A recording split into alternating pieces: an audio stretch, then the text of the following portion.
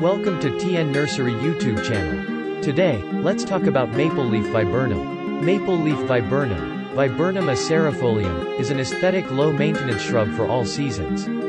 It is native to eastern North America and various central and eastern USA regions. It belongs to the family Caprifoliaceae, which includes many other eye-pleasing flowering shrubs. It is a low-lying plant and grows in woodlands, moist or dry. It is also used as a fountain plant and in hedges and borders for additional beautification. The maple leaf plant is densely branched and grows up to 4 to 6 feet in height and 4 feet in width. Some plants may also grow up to 6 feet in height. However, most are low shrubs that do not attain much height. It does not require much care to grow fully. The green maple-like leaves of the maple plant are coarsely-toothed, rounded, and commonly 2 to 5 inches long.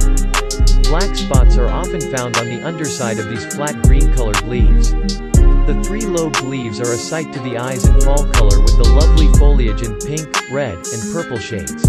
These shades are visible as early as October. Besides the gorgeous leaves, the flowers add to the attractive look of the plant. The white flowers of this plant look lovely, flat-topped, hanging in uniform sizes.